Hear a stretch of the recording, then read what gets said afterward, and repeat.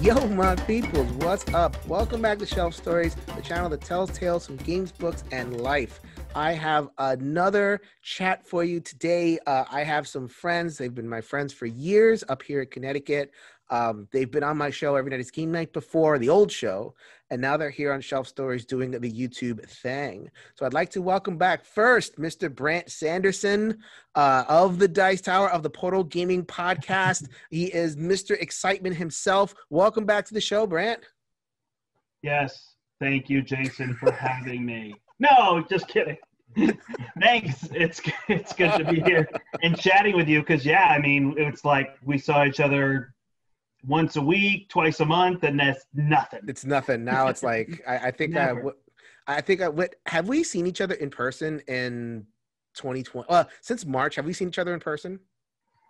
I don't know. You did some game nights at my house, but that was probably in 2019. Oh, you came to the Super Bowl.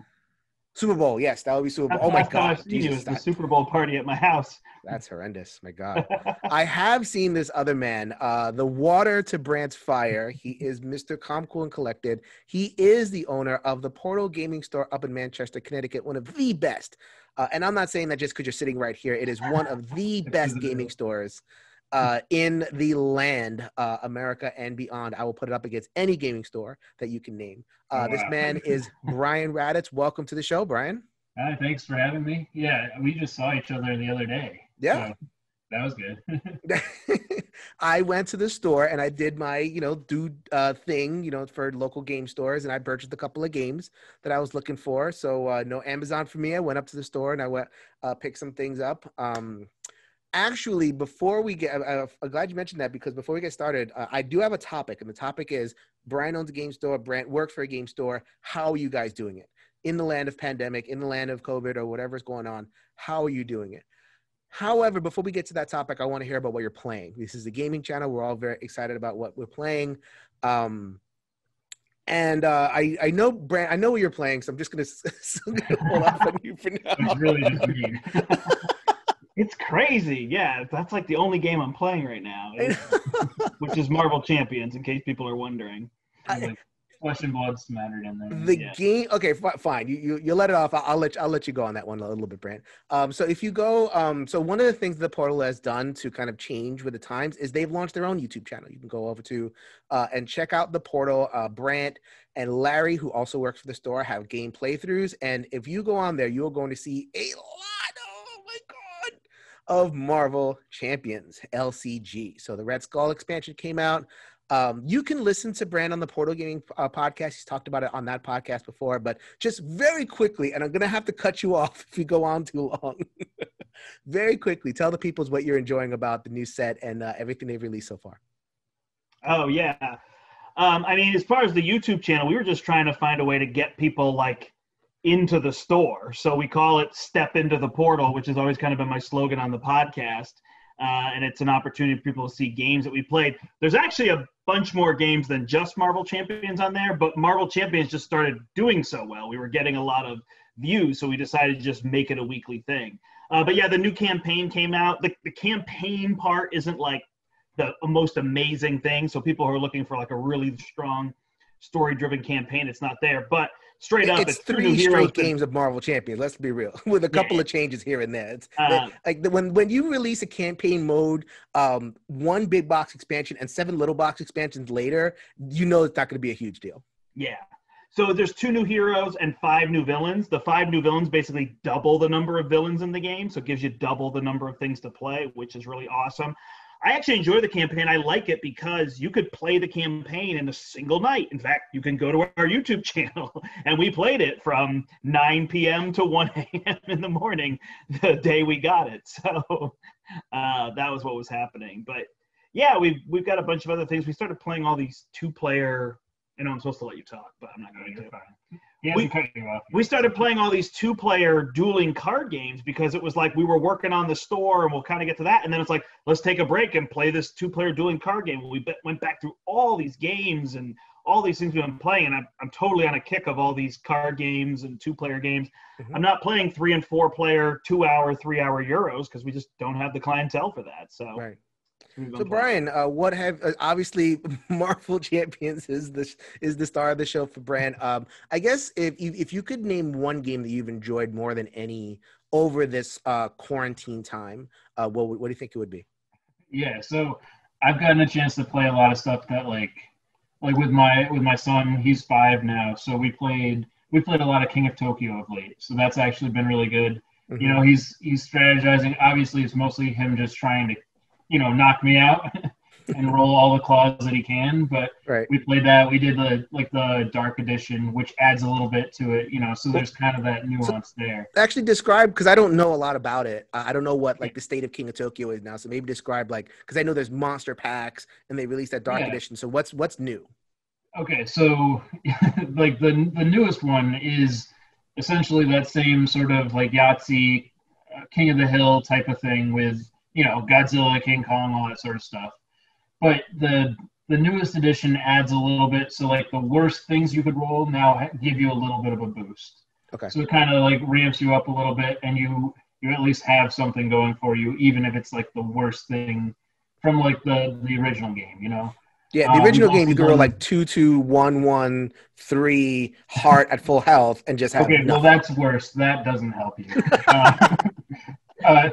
Essentially, if you roll three ones, now you get a little bit of a different form of currency, I forget what a corruption sort of thing. Mm-hmm. Basically, you're moving up and getting more powers as you get, those lower tier rolls, So we've done that. We've done some of the they've got a ton of monster packs out there. We got a demo copy in at the beginning of all this, and then I broke that out, and he had a ton of fun. Then I went to my copy that has everything, and I was like, let me open this up. I haven't opened it up in a long time.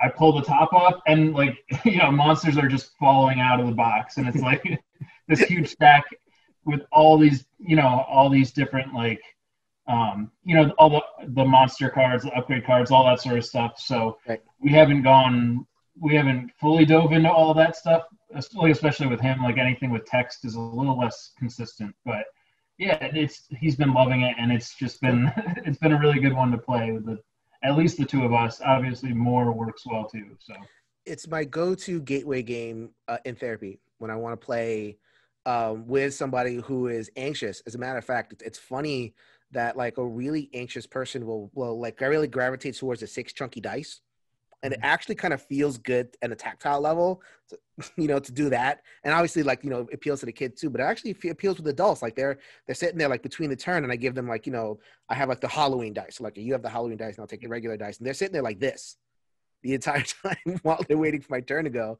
And it's such an underrated thing about that game. I haven't gotten into the new stuff because my kid doesn't love this stuff yet. I can't get her to convert. But when it happens, oh man, it looks like I'm in for it.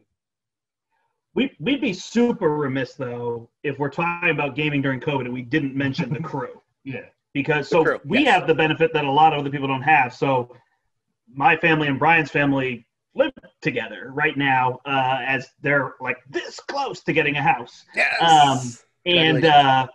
So we played 4-player The Crew with our wives, Kathy and Rachel, and we did all 50 missions, and it was awesome. Everybody was all in every night. We haven't reviewed it on Shelf Stories. The Crew is a cooperative trick-taking game, which there are not a lot of those, and it's a very, very simple game. It takes 3 minutes to play through a trick or whatever it is, and then you reset and everything. So you can pound through. You say 50 games. That's 3 nights, 2 nights?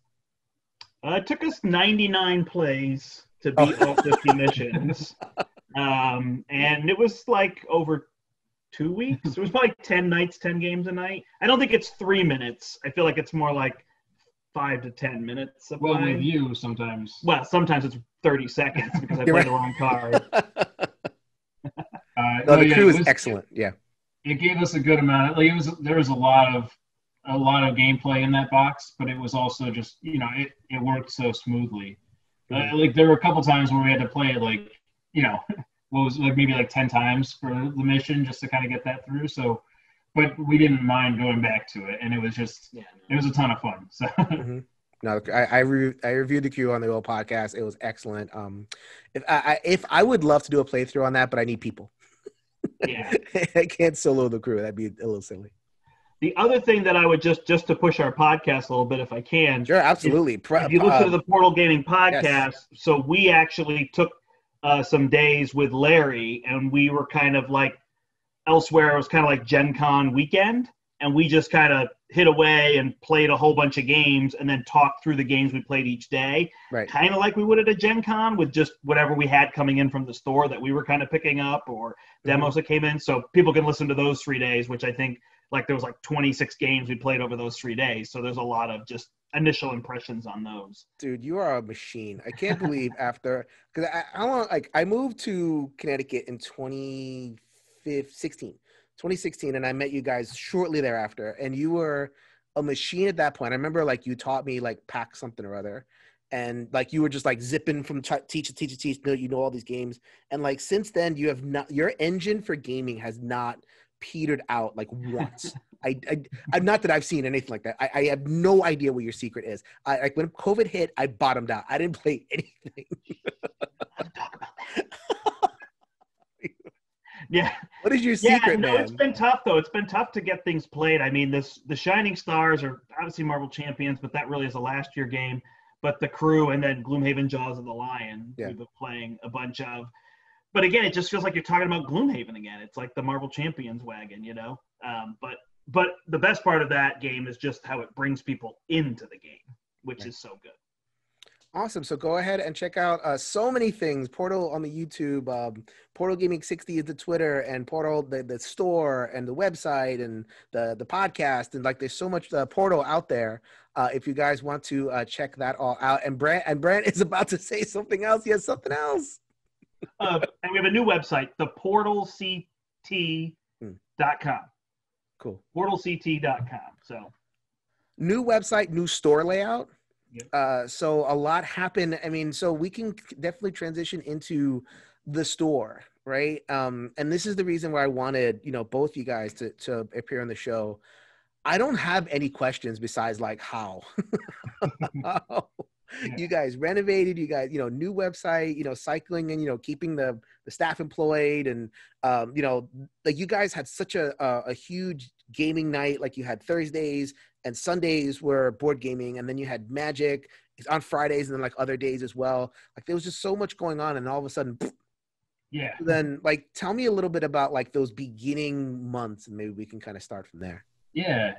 So Larry and I were actually out. We went to Gamma, which was like the middle of March, right? So we're out there, meeting up with all the publishers, and some had pulled out, like, so it was kind of a mixed bag. Not everyone was going. We start like the middle of the week, everything starts kind of changing. Like the world is just kind of going through everything. Like NBA, NHL, like all those things kind of ended up postponing, canceling, or whatnot. Yeah, so NBA and Tom Hanks. That's when we knew. Yeah. So we were like flying back, and the world had shifted. Like, if we were coming back into our normal run rate, we wouldn't have had toilet paper for for the people that were coming in and playing games. But so yeah, we got back middle of March. We were kind of trying to figure out like what are we looking at? Let's cut back tables. Let's make it like, make sure everyone washes their hands. We're cleaning, doing all this stuff. So very end of March, I believe that was when we kind of had to shut down and at least like close our doors. We couldn't really be open to the public in the same sense that we were used to being. Mm-hmm. So around that point, we switched gears. We were like, we just figured this is the time to kind of reset. Like retail never has a pause. Like it's like basically I'm off Thanksgiving and Christmas, and outside of that, the world's just moving, So like we kind of reset. We sat together, just figured out like what do we want this store to look like? How do we want to change it up? Kind of make it so it'll be fresh when people come back to things, which it gave us a great opportunity to try to kind of reset, figure out like what our goals were. A lot of what we were trying to do, we wanted to open the store up a little bit, make it a little more accessible to everyone that was coming in that may or may not have any idea what they're hopping into. Mm-hmm. And certain areas we definitely wanted to focus a bit. So it was a good way to kind of reset all that and make it functional again, right? And kind of put our own spin on it. So like the old store that I remember, the old store, right? Yeah. Way back in the way back days, like you would come in and like it would just be like a game sensation, like right in your face, and I could see that being a little bit overwhelming. Like the first thing you'd see, so like I'm trying to kind of visually represent it. You come in and like to the immediate left, like against the wall, would be just like a row of like smaller games, right? And then right in front of your eye line would be this kind of island thing, and there'd be like new games, and then there'd be paints and like minis, and it was just like this kind of like toy sensation just as soon as you walked in the door. Is that kind of what you're talking about, like in terms of like redressing that, maybe a little more access, or like I mean, what are some of the things that you were kind of going into in terms of a remodel? So essentially, we were trying to visualize like what someone sees when they walk into the store, right? So right when you get in, we didn't want it to be something where you're feeling immediately claustrophobic.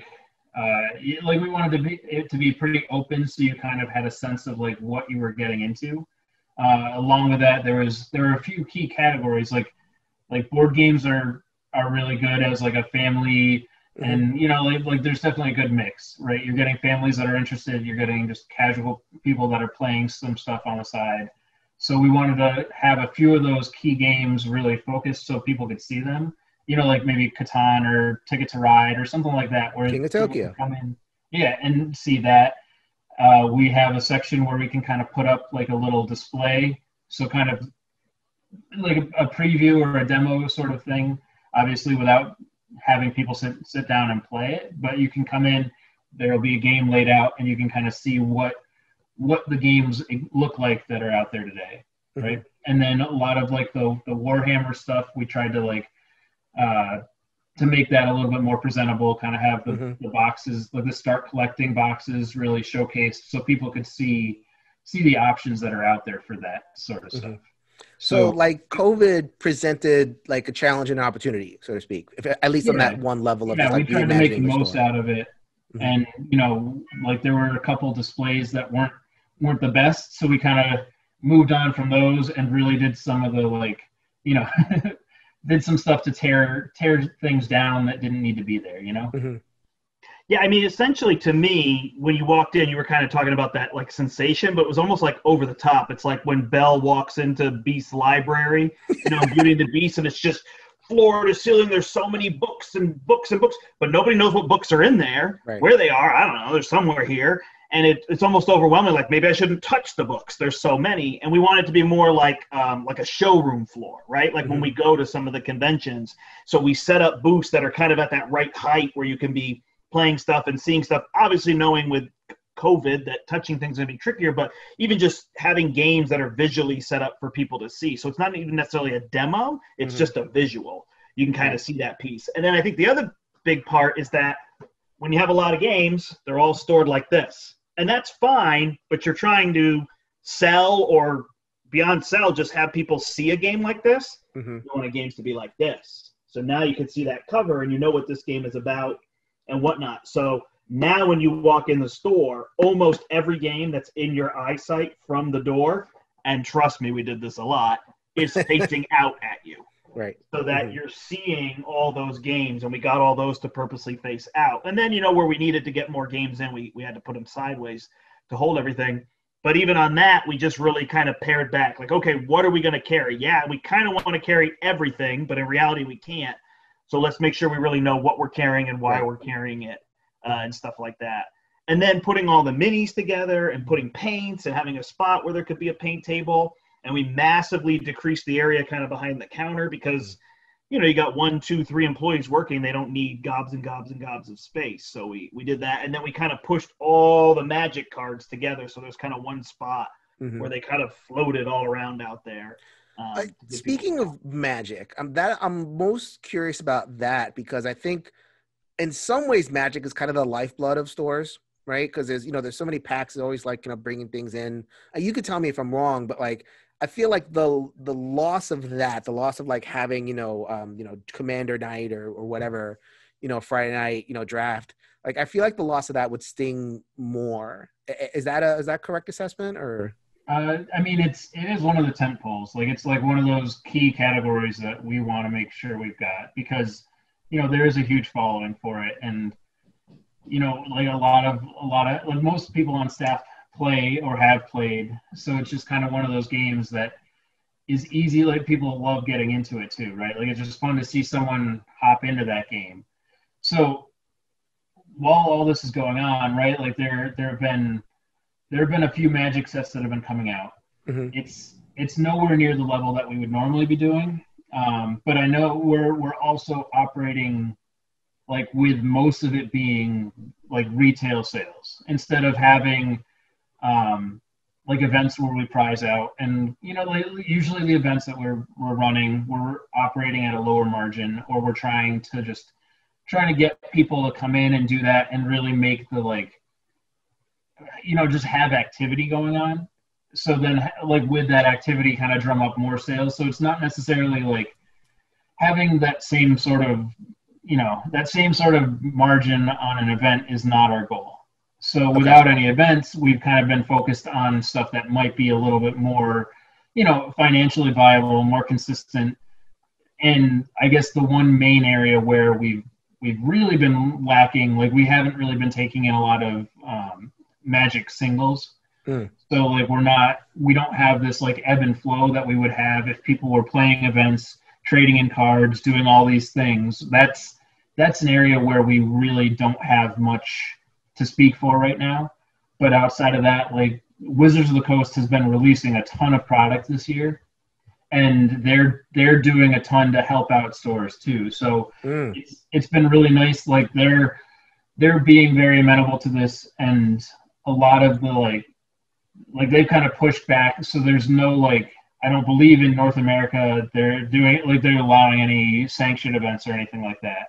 So mostly it's just saying like, be safe about this. Mm-hmm. Stores just will let this open up so you can kind of have a different way to operate. Because I know like if people are familiar with it, usually when a set, like the week before a set actually releases, there's a big event, there's a pre-release where we usually are either selling out or close to selling out, and that's 150 to 180 seats that usually we have people coming in and playing for, right? So without all that going on, like Wizards has really opened it up so people can take those home and do those events at home, and even though we're not necessarily at the same level that we were with with events going on, at least we're having something going out there. And people can play with the new cards. Funny you mentioned that, like, you talk about like, things having to adjust. So like, I'm a psychotherapist, I'm doing this now.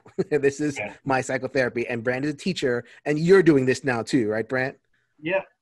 How is it? I'm doing this with 7 to 10 students in the room at the same time. What? Yeah. There's 7 to 10 students physically present in front of me, and another 10 to 15 on Zoom. And it's just you. And I'm teaching to both. Oh, great. Yeah. It's a once in a lifetime experience. Hopefully not more than that. Good Lord. Yeah.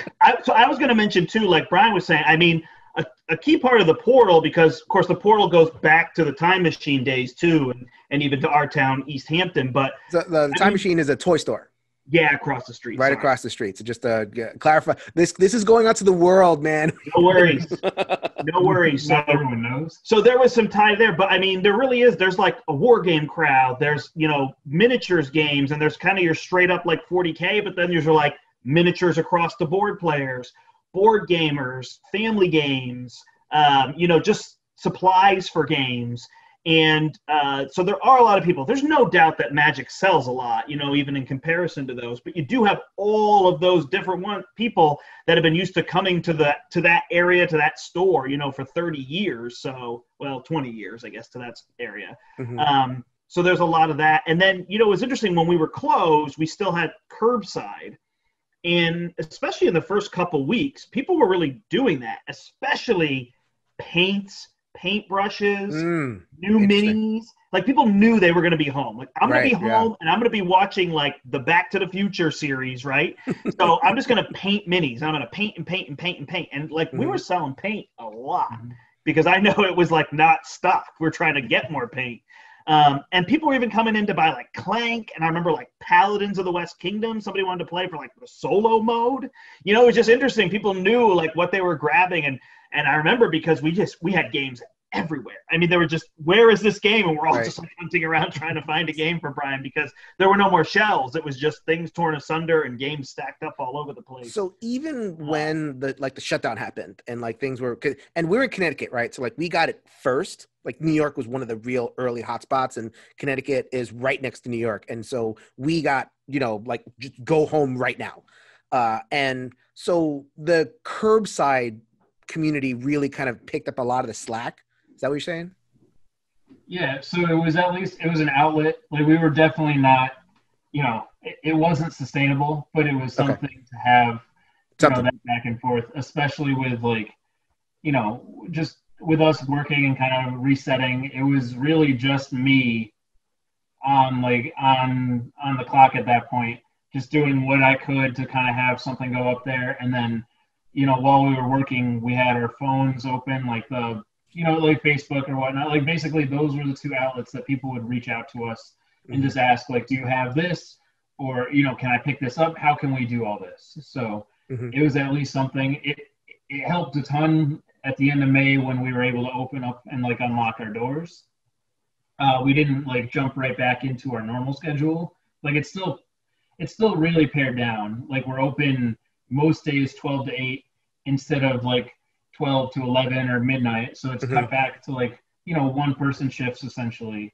And then Saturday we're open 10 to 6 because we shifted a little for that early morning crowd or whatnot. So yeah, so it's definitely like we're not like firing on all cylinders right now, but it's at least like we're going through, we're starting to see new things come out a little bit more frequently. And, you know, a lot of companies are feeling the same pressure of like supply is an issue. Like it's a big deal right now where it's just tough to get certain things. And I remember so I called you up and I ordered the Pursuit of Happiness experiences, which is, I love Pursuit of Happiness, and I'm going to be, you'll hear a little bit more about that pretty soon from me. Anyway, so I called you up and I remember like, I was like, okay, do you have it? No. Can you order it? I don't know. Maybe I'll get it next week. I don't know. I'm like, really? That's how it is? Yeah, those supply lines are all over the map. Wow. So yeah, even like, shipments are adjusting, you know, like it's just everything's kind of feeling some sort of repercussion for, you know, just from what it used to be. So I never feel comfortable promising or guaranteeing anything these days until like it's physically in my hands, you know? Right. So, and that's just an adjustment. And like everyone's been awesome. Like our customer base is really, it's just great, you know? So everyone's really just open to that. Everyone kind of has that same sort of, like everyone wants to be playing, but people know that like it's, you know, a little more responsible to be, you know, let's see what we can do to wait till this is correct and responsible, you know? So like the community has really responded. Like they're, like even when they come in, people are kind of behaving, they're wearing their masks. They're, you know, they don't need to be prompted to wear, you know, like doing the hand washing thing and all that. No, everyone's understandable. And it's just like, it's one of those things in some ways, like it would really have hurt us if we were the only place in the world that had this going on, right? Like if, if this was a disaster that happened at our facility, you know, then we'd be sunk. But because it's like everyone has to reset, like, you know, it'll be interesting. I'm still trying to figure out like what we're going to be going into next year, right? Like a lot of people are. And everyone's kind of got those same questions like, oh, are you going to be doing this? Or are you going to be doing that? We really have no idea. Like it's going to really depend on what people are looking to get back into once it's responsible. And are there even going to be planes? Like you're talking about airlines cutting half their staff. And like you mentioned before, going to Gamma, are people even going to be able to fly? Right. You know, so like that's a whole, bunch of things which are way beyond our pay grade. Yeah. You mentioned before that WotC was helping, and I'm wondering how much other sources you're getting either from the gaming industry or even outside of it. Like, the government had the American government had that PPE loan thing for small businesses. Maybe some like local things were going on. So maybe talk a little bit about what supports that you've gotten that wouldn't ordinarily be there to help you through COVID. Yeah, so that did help, the PPE, or like that was one way that we were able to kind of ride out that initial shutdown and Right. Lock the doors, do curbside. So that was good for that front. Though, like just finding that information it's kind of going through the weeds, right? Like we're definitely hearing one announcement and then we're talking to a different group. So it's just kind of figuring out how to stumble through that. Mm-hmm. And that was kind of that initial thing was just a little more difficult than it had to be, but it was just everyone kind of had to figure that out too. Right. So that helped a ton. Publishers have been awesome this year too. Like there are so many things. Like I was trying to keep my eyes open for anything and everything that was here. We're trying to help you do this, and because it was. I know, like they recognized that we were hurting because it was a different mode for us. Obviously, right. Like it was a part of a matter of of evolving, kind of figuring out like what we needed to do differently. Mm-hmm. But so many programs were out there. I know I would miss them if I started spewing them off on the fly. But we did try to, like, with everything that came in, we've been trying to restock, and really. We got a ton of games from those places that did offer those programs up there. Nice. So it's been really appreciated. Like there's been a really good back and forth with that. Mm-hmm. And everyone's like, so many people are trying to help out and do what they can. And obviously it's not like we're the highest priority out there. Like we love playing games. We think it's a great outlet for people to do something together with a community or family or friends or whatnot. So it's been really nice. And obviously it's not ideal this year, but we're adjusting, Mm-hmm. And Brandt, you're Mr. Outreach over there. Like when I go to a con with you, you are always buzzing around. I played a game with this person. I did that person. I know you started the YouTube channel, but what has been like, how have you experienced like online reaching out? Like, has it been the same, or have you been able to kind of maintain the same enthusiasm, have the same reach? Have you tried different strategies for reaching out to people? So I tried to do a couple like online conventions, and it was nice. You can go in Discord, and I could put like, Brandt from the Portal Gaming podcast, but it was hard even to connect with people. Publishers were there to kind of push their games, and I could have a couple of side conversations. I've tried to mail publishers and things for people. I have had a lot of good conversations with content creators that I've been able to, FaceTime or Zoom or whatever. So that's been good. On the reviewing side, I've definitely felt the loss of not being at the conventions, like whether I get access to play the games or whether the publishers give me the games, because probably like a good 75% of the games I get come from publishers at conventions in terms of all that.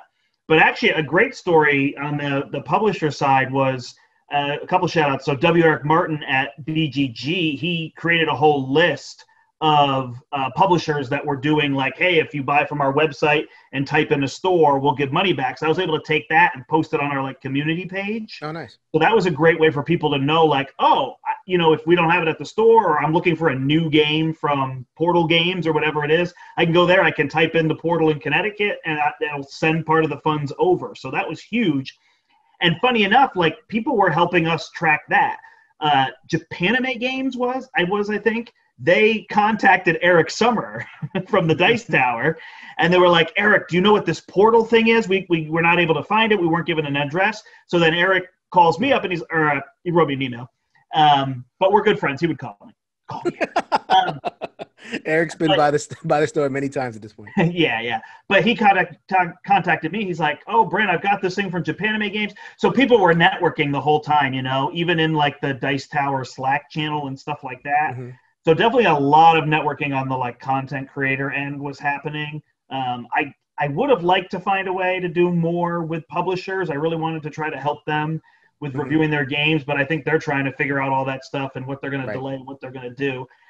I didn't find online conventions that much, but I'm such a people person that, you know, I did get to play Terraforming Mars on the digital app with Bonacore the day before he announced his retirement. So I didn't even know that was kind of like a last chance to play with him. So that was really cool, being able to do that. So I did enjoy that because we had like Discord running and we could talk. Yeah. So that makes a big difference to me if I'm playing a game with people online and I can talk to them. Sure. Because that's all I do is talk. Yeah. You're God's gift. The energy, the engine for game playing and then talking about them. It's unbelievable. Yeah, I don't know if I'm a Rado, but I'm getting there. I think, okay, so the big question for me, and I thank you very much, guys. I feel like I understand a lot more, and I hope that the audience also understands a lot more. This is not easy. You know, I think hearing, you know, kind of reading under the surface of what, you know, what Brandt and Bryan are saying is like, it is not easy. It's taking a lot of energy and creativity and stick-to-itiveness to make it work. And so I guess the big question is this at all sustainable? You know, like, you know, you've made a bunch of changes and, you know, the portal is still there, right? And I can go and, you know, if, you know, hopefully Connecticut stays COVID free, you know, I'm getting the email saying, you know, West Hartford schools, more COVID, whatever. But you know, the portal's there for now. And if we recover, we're going to be there. But like, if this keeps on going, you know, like, is this a sustainable model? What you got to do, or does it have to be like, you know, do you have to kind of really think about, you know, other or something else, you know, along other lines? Yeah, I mean, I think we'd have to further change things up. You know, like we'd have to go a little farther on if it's content, which was part of the reason like we wanted to get stuff going a little bit more. So get that YouTube going, like you just have more stuff out there.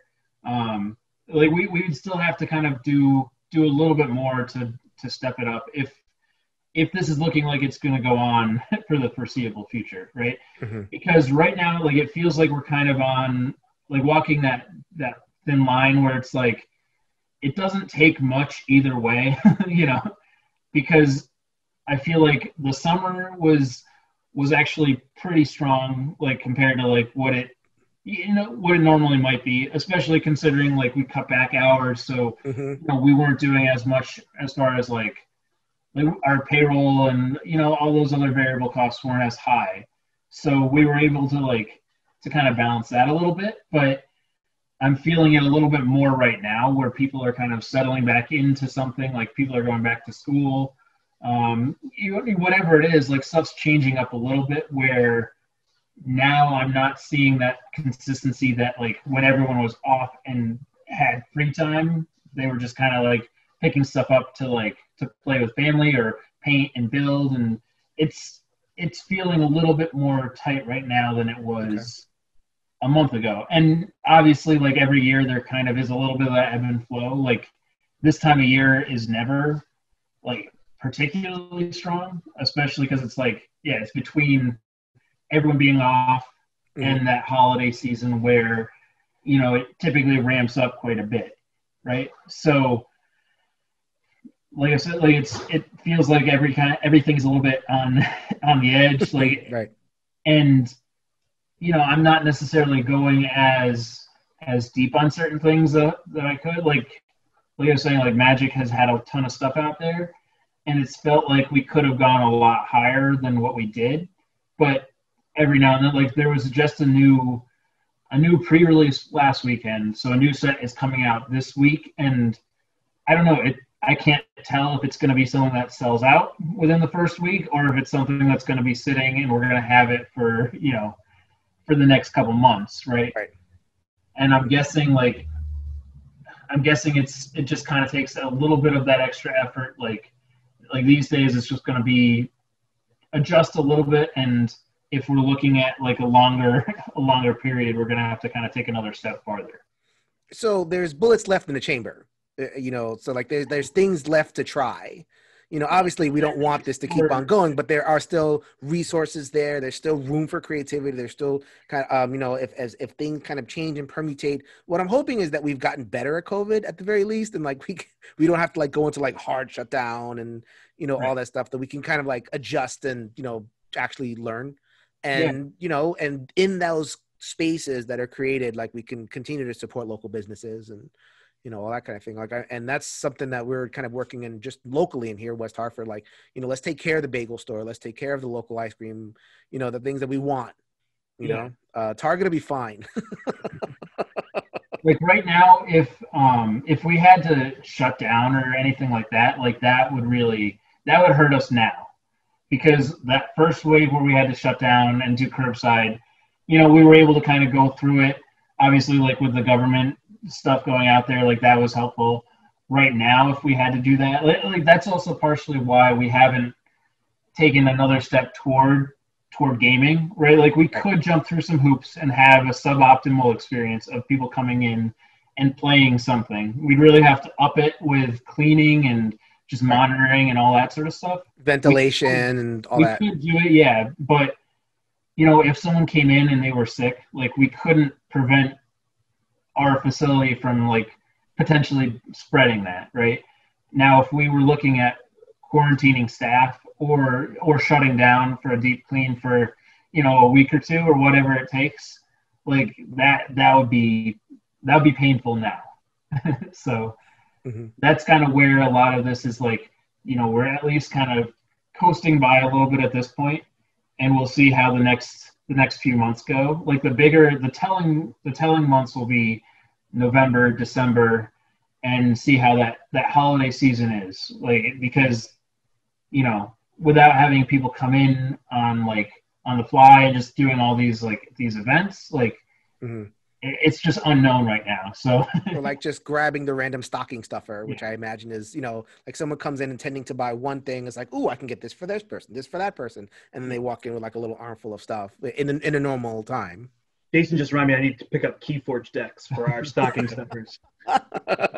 They're still releasing Keyforge? Yeah. It's just fun to open. Like I always play with Kathy on Christmas morning because it's just fun to open 2 decks and play them. And then like I never see them again. But disposable game.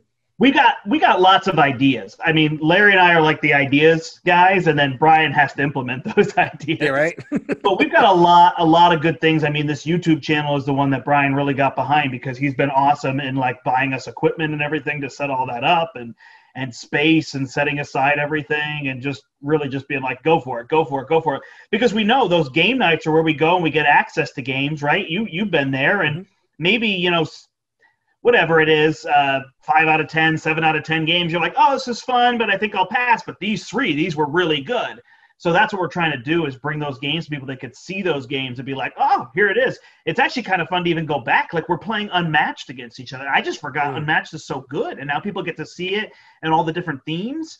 And that's just a great game for people to be able to pick up. So, you get a chance to kind of go back and focus on those things. And people have been playing at home with their families a lot more. It's tough. Like you said, your daughter doesn't want to play everything with you, but there's stuff that they do want to play, and you get to do that kind of stuff. And you do get a chance. Like, I started painting minis. Like, I don't even think I like painting minis, but I painted Star Wars Legion and it was really fun. And then, Kathy and Zephyr picked up stuff, my wife and daughter, and they started painting too.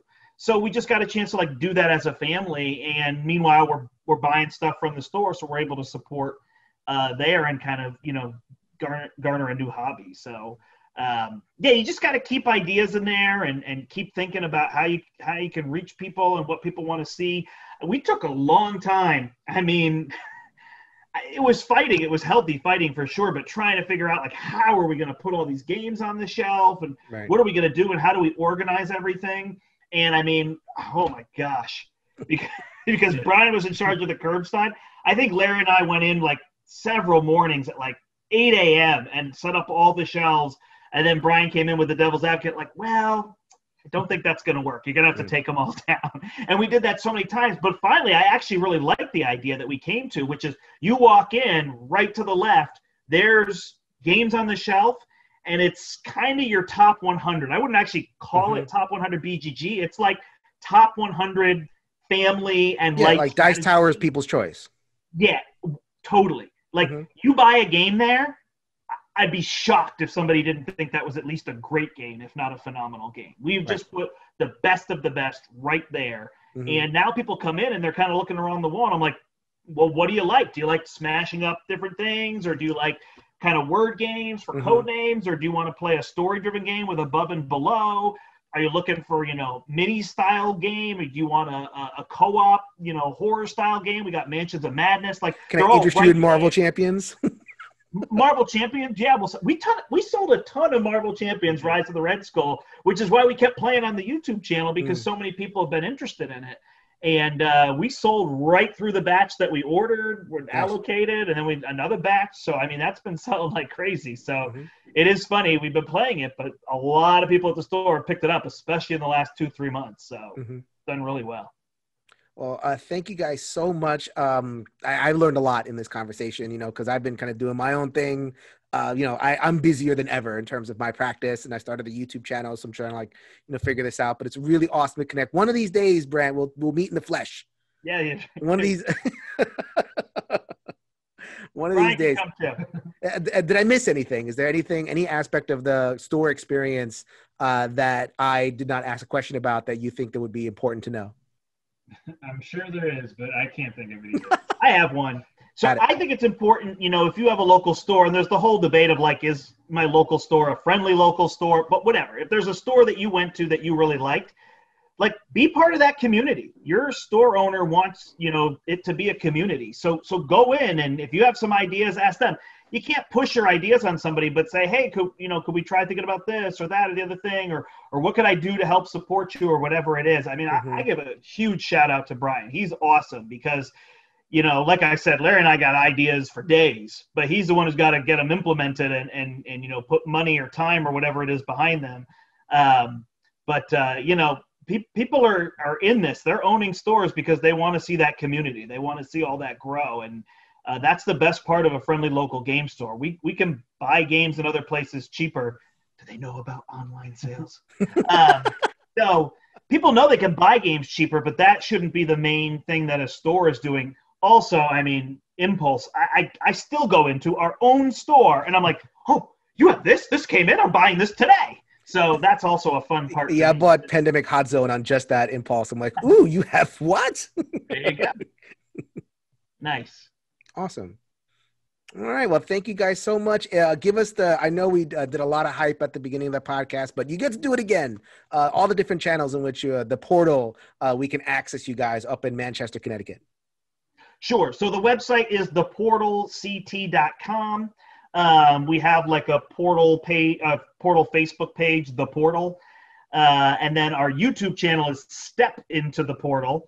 The podcast is the Portal Gaming Podcast. You can see a theme running through all of this in terms of all that. So those are all the places that you can reach us and mostly hear my voice. So I'm the voice of the store. That's what I've been declared. So you can see all that stuff. And then on Twitter, I'm at Portal Gaming 60.